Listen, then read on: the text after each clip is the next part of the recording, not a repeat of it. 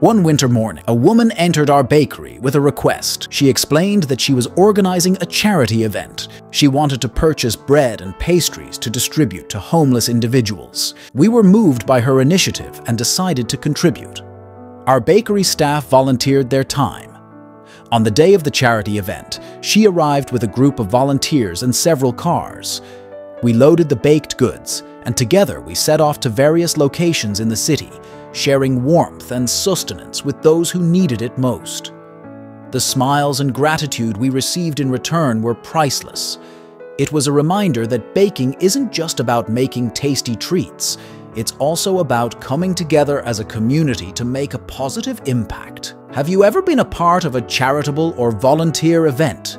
Share your in the comments below, and don't forget to like, comment, and subscribe for more stories.